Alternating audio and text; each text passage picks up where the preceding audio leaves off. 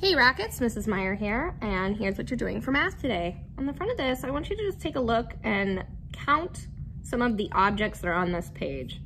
So I see some balloons. Let's count the balloons. 1, 2, 3, 4, 5. I see some plates. Let's count the plates. 1, 2, 3, 4, 5. I see some spoons. Let's count the spoons. 1, 2, 3, 4, and so on. What other things can you spy that are the same that you can count?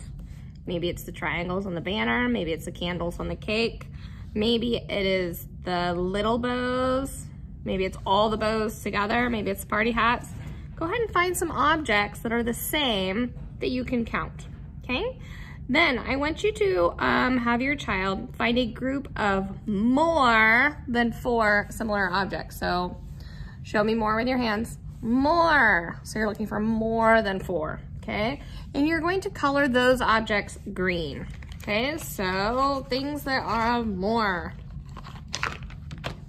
okay? Things that are more than 4, okay? Well, we counted the balloons and those were more than 4. 1, 2, 3, 4, 5. Okay, we counted the plates. There were more than 4 plates. I'm gonna be very careful to color just the plates on this one because there were not more than 4 spoons. So just gonna make sure and color the plates on that one. Okay. There were more than 4 bows.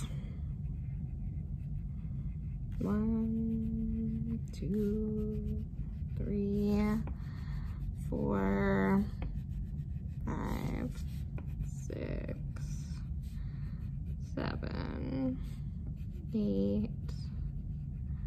There were 8 of those types of bows, and keep going, okay? Then you're going to find a group of fewer than 4. So show me more, show me fewer. Right? Less than, right? Fewer is less than. Okay, so there was only 3 party hats. So I'm gonna take my orange crayon because it says to color those objects orange.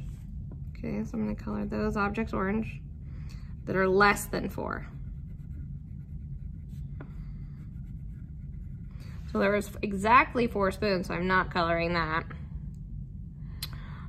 There were less than 4 of these types of bows, so I could just do those bows. Okay. All right, and then you can color the rest of your picture using different colors if you want to, okay? I didn't color all the green objects. I didn't color all of the orange objects. I just gave you an idea. So you have to finish it, all right? Have fun. Oh, whoops.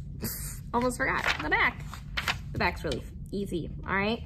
So you're gonna draw a line using your pencil to connect the objects, and then you're gonna circle the group with more. So what that means is you're going to do a 1-to-1 correlation between the objects. I'm looking at the red cups and the green cups. So those go together. Okay, and the one that has more has 1 or more cups that don't have a partner. So the red has more. Okay, and we'll do the same to this one. So that one can go there, and that one can go there. Which group has more? That means it's the one that doesn't have a partner. So there's more purple, okay?